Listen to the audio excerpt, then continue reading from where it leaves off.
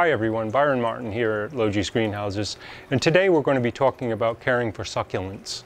They're very popular houseplants, they're great for windowsills, and many people grow them, and many people have success with them, but there are always questions on what's the best way to take care of them. Here we have a collection of some of them that we grow here at Logee's. Many of these flower. This is a euphorbia. These are hybrid euphorbias.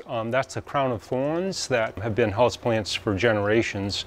And these are just very large hybrids of those. They are really great houseplants in the terms of drought stress and free flowering. And so we right now are going into our winter period, but as the season goes on, they'll go into a slight dormancy, and then they come out and they'll flower all through the summertime for you. They're really, as I mentioned, they're easy to grow. They really need that dry down, particularly in the wintertime, as many succulents do. So you can grow them on the dry side. If you put them under stress of coolness and dryness, they actually will defoliate and go dormant, or they're deciduous.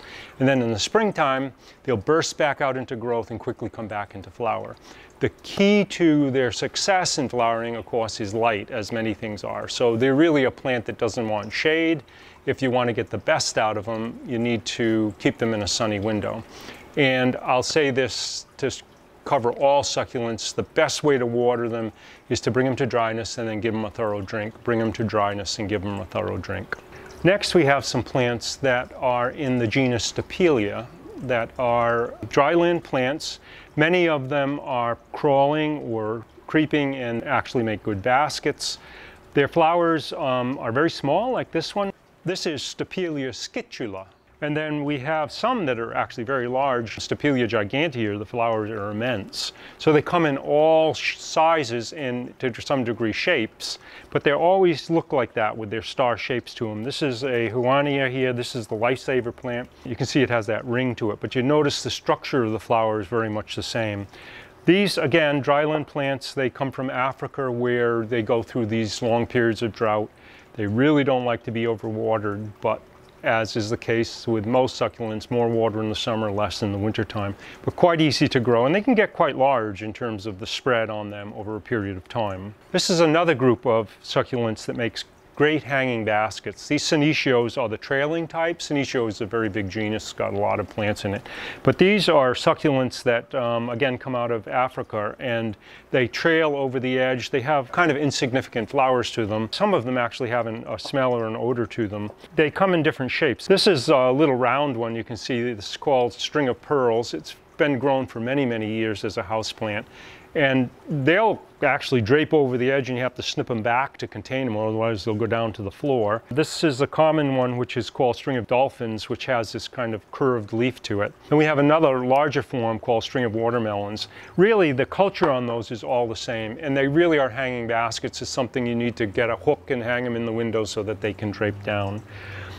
This is a succulent that we've grown for a number of years. This is Trichodiadema densum, which is quite slow, and it actually makes a good bonsai if you pull it out of its pot and then strip the soil away and expose the caudex that's underneath this. But if you don't do that and you grow it on a windowsill with very high light and where it's warm and dry, it comes into flower with a burst of these brilliant purple flowers. And during its off season, it remains green like this, although normally it would go through a very dry period where this would shrivel up somewhat, and that's a good time to take a vacation. And then come back, give them a drink, they puff right up again, and they'll go back into their growth, and in the summertime they go into their flowering cycle.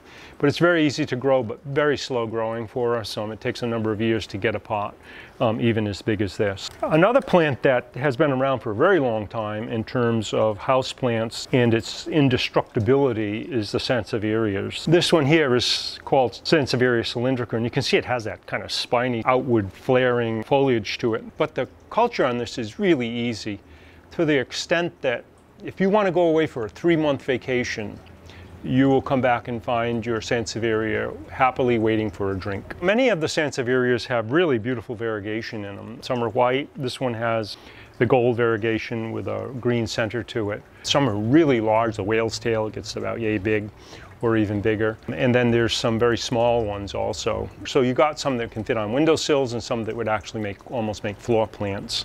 And this is a variety called Gold Dust. Lots of choices and really indestructible. Next we have the adeniums, often called desert rose, but really they thrive on water in the summertime. So many people in Florida will grow these as a garden potted plant, and their summers are usually wet and their winters are dry. And they thrive under those wet summers where thunderstorms are coming through. The only key, of course, is to have really good drainage on them because they don't tolerate wet feet. But they do tolerate a good amount of water, and then in the wintertime, that's the dry season, they can go for weeks and almost months without any water, in which case they will defoliate. They'll drop all their leaves, obviously, and go into sort of a semi-dormant state. Then as the water comes and the light increases, they burst back into growth. And these flowers form throughout the summertime. There's many hybrids being done on this, and so you got a lot of choice of colors on that. One other thing is these can get quite stalky, and after that dormant period, if you simply snip them back like that, they break right out, and you can get multiple leaves coming off of them, so they aren't so tall. It's also another way to contain them. And lastly, we have sempervivens. These are commonly grown outside. They're hardy perennials, but also can be grown inside as windowsill plants. They're commonly known as hens and chicks. As you can see, they have offsets. That's the little chick part of it. There's many forms of these, and even to the degree there's some colors that come out of them. We actually have one here, which is called coral red. You can see the blooms on this, by the way. They do flower, which is interesting, but this one actually has a redder tone to it. Most of that color will come out in the higher light. If you give them less light or diffusion and such, then everything mutes out, as is the case with most plants. As far as containers go, most plants that love dry lands love clay pots. I love clay pots too, but they can be grown in plastic, as is the case. It's just, again, that watering cycle that you pay attention to. And as far as insects go, they're pretty resistant to most things. They can have problems with mealybugs. Sometimes it'll get down into the center of the crowns. But other than that, they're pretty much insect-free. And of course, diseases are non-issue because you're keeping them so dry and the root systems are dry that the diseases can't actually even get started, let alone cause problems for you. Well, thank you for watching. I hope you learned something about caring for the succulents that you grow. If you'd like more information, visit us at logees.com.